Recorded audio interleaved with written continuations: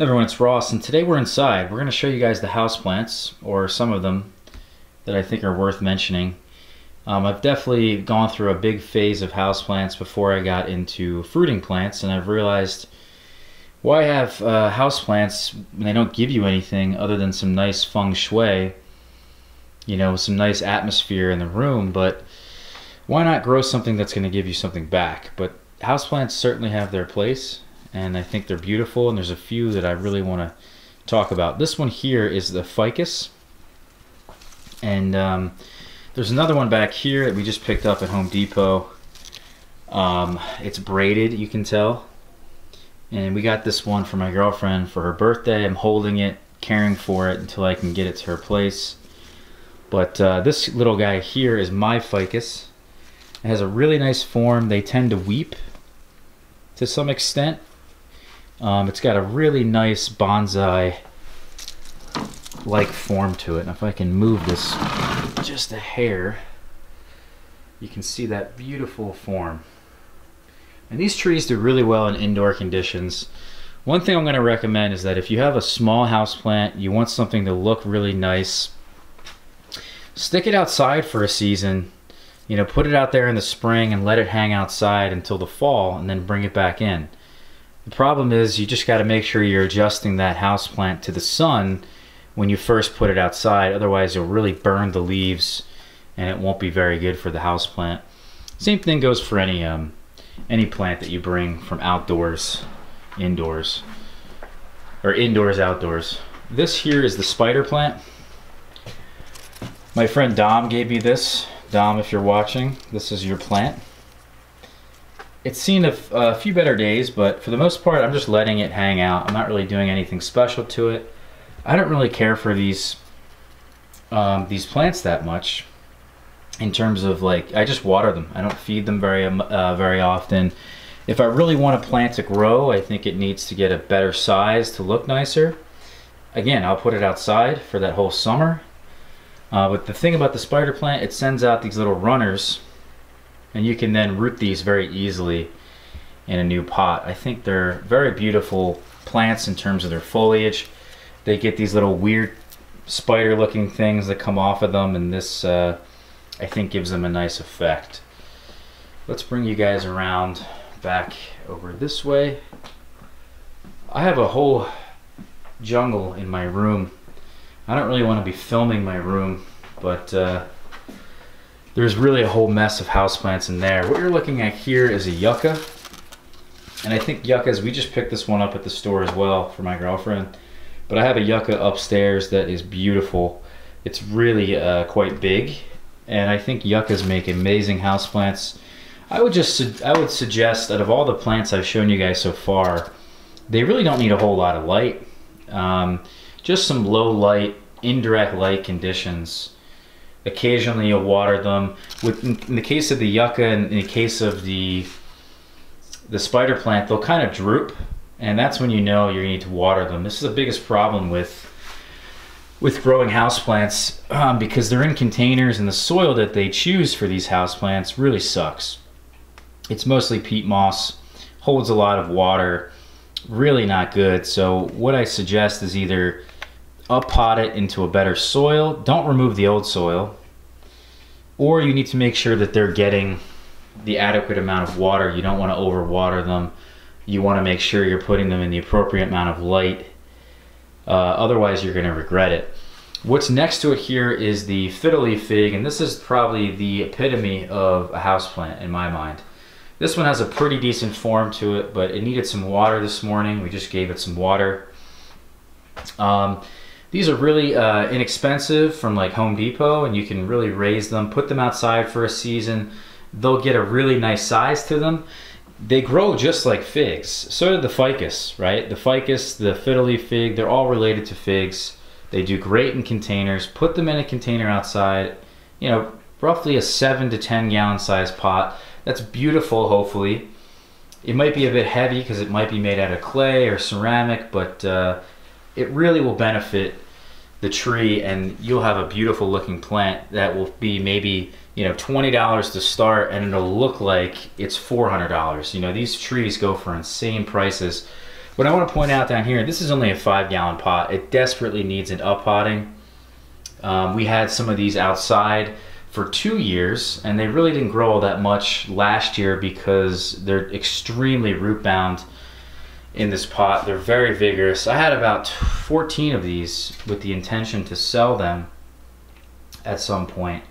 But they don't really do well outside without a greenhouse. The leaves start to look kind of messy a little bit. They will put on crazy amounts of growth though, so I think that's the most important thing, is that if you can kind of keep them out of the elements, it's really worth it. And if I had a greenhouse, I'd certainly be growing a lot of those. This is my other favorite houseplant here. This is called split leaf philodendron, aka the Swiss cheese plant. There's so many names for this plant. It has the nicest looking foliage out of any plant I know of. It's so beautiful. The foliage changes as the plant matures and gets older. We just got a couple of them actually for my girlfriend, and she has them now in her house, and she's going to do the same thing that I've done here to get this really nice leaf pattern here with the holes, the slits in the leaf. It's really important to get the tree at a mature state. You can see down in here, it does form actually not really a trunk, but it kind of can grow upwards because it sends out these roots, these air roots that come out from the plant. These little nodules here will come down and root themselves. I've cut them all away because I think they're a bit ugly, but that's what they normally do in the wild, is that they'll grow up a tree with these roots and they'll support themselves that way. I've supported it with a bamboo stake because I think it's more beautiful that way. I've seen other ones that are really beautiful where they've kind of laid them down on their side in a more horizontal pot, and they've looked really nice that way. But I think the key here with these is that you can tell, you know, the youngest leaf is the one down below, the furthest one down below, then it gets older as it goes up until you get to the oldest here. And if you look at the younger leaves, this is a younger leaf, it doesn't have the holes in the leaf. I have a second one of these upstairs that's just as beautiful as this. You can see, look, here's another younger leaf. It only has the splits in it. It doesn't have the holes. And as we get older, you can see, now look, here's some holes that are forming. We get even older, look, the whole thing is now filled with holes in it. And then you just gradually get more beautiful leaves as the plant matures. Again, I would highly recommend you stick this one outside. The chances of you finding a mature one of these is very slim, but I would train it as a single stem plant, or multi-stem, just at the most 2 of them.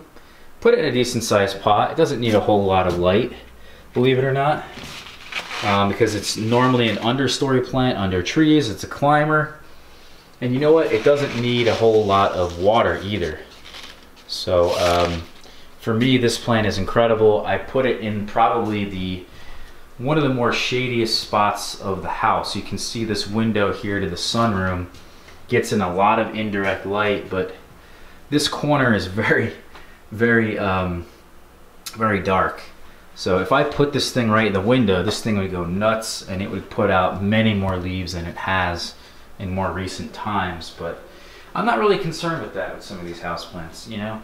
I kind of want them to get to a really nice state outside. Once they achieve that nice state, then it's all a matter of, okay, just maintaining them at the appropriate size and foliage that I like. And that's about it. Some of these certainly can grow in your house, don't get me wrong.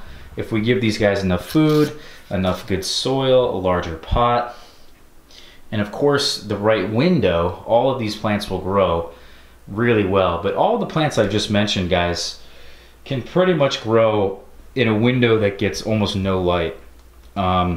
Just put them on the north side of your house, tucked away in a corner, and they'll for the most part do really well. But you need to give them that indirect light all day. Say the fiddle leaf fig as an example, you have it in a really shady window that only gets indirect light, but say you only open up that window for you know, 2 to 4 hours of the day, that's not going to work. So you really need to make sure that the blinds are open here. These things are getting the right amount of light. But for the most part, I've even had some of these plants downstairs in the basement that get absolutely zero light from the sun and only work on the LED bulbs from above. So anyway, guys, I would definitely grow some houseplants if you're not already. I can't imagine some of you guys are not. If you have a favorite houseplant that you like, let me know down in the comments below. There certainly are some good ones that I have not mentioned that are up in the room in my bedroom, and I don't want to take you guys there. So, but yeah, thank you guys for watching this one.